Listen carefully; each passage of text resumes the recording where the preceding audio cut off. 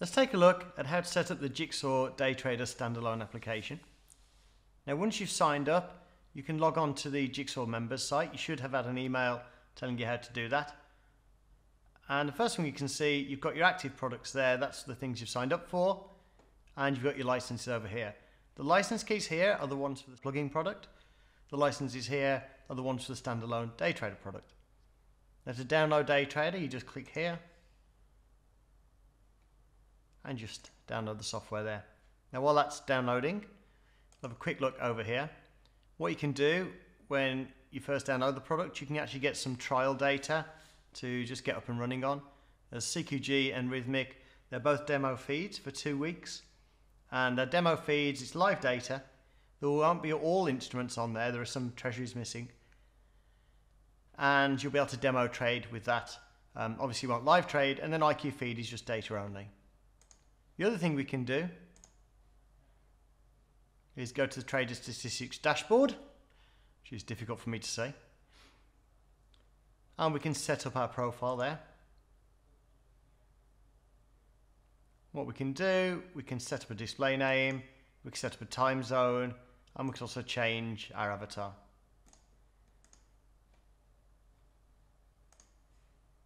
What we do, make sure you check to join the leaderboard here and show positions.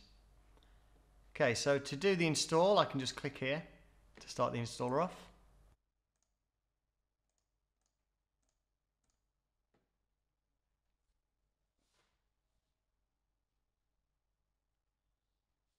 To run the application, we just click the shortcut here, and it's also on the Windows Start menu. First thing you'll have to do is license the application.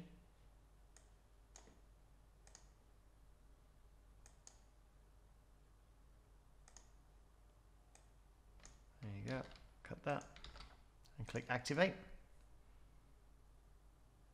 Okay, don't need that anymore.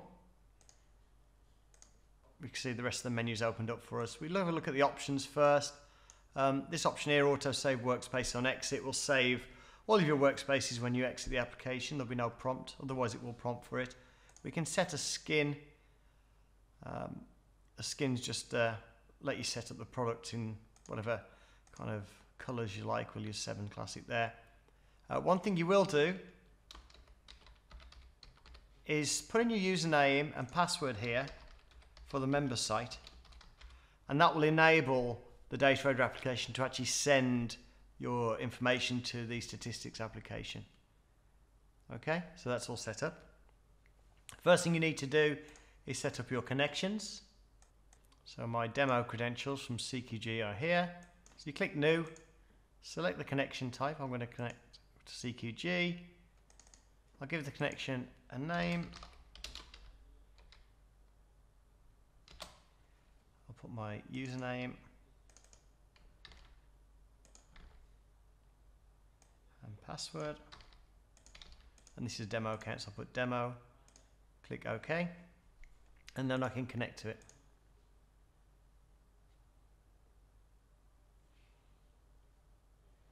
Now what you can see here, it says last symbol load. That's the last time I downloaded symbols.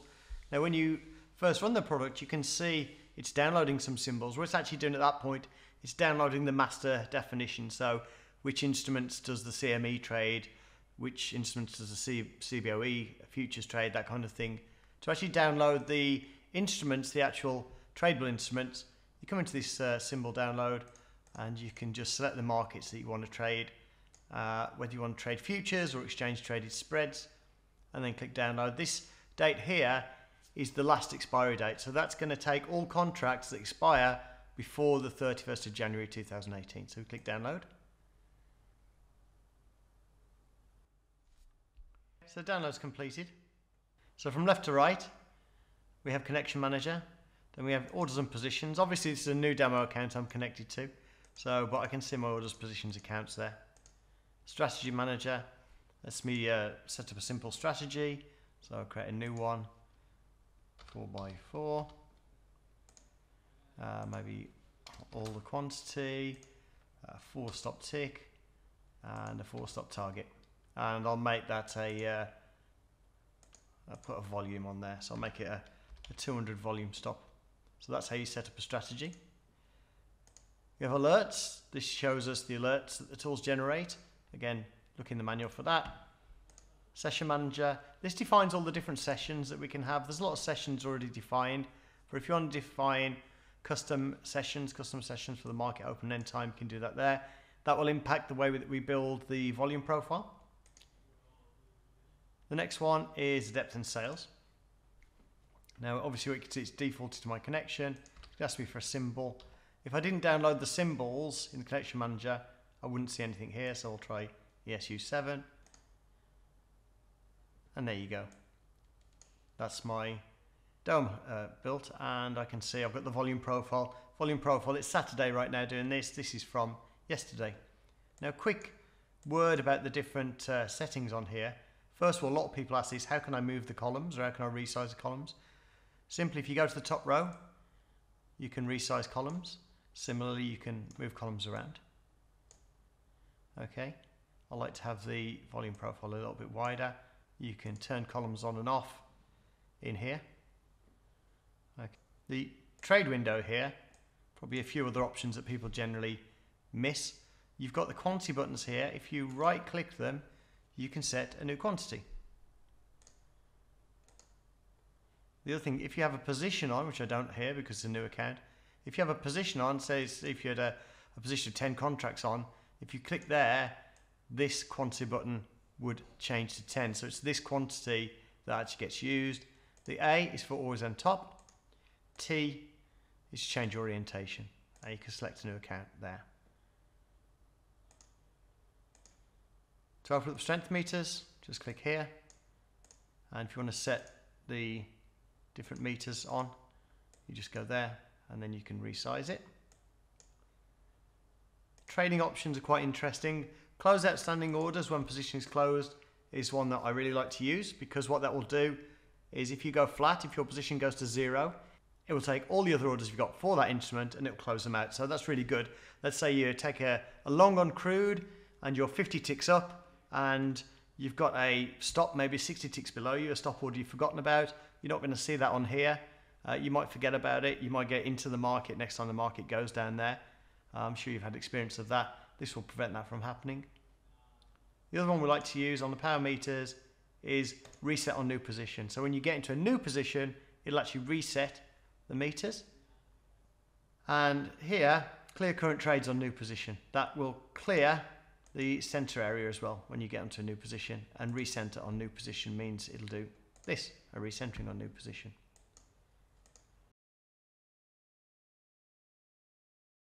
To open the auction vista, simply open there, undock it here, and then to turn the delta window on and off, you just click the D for delta.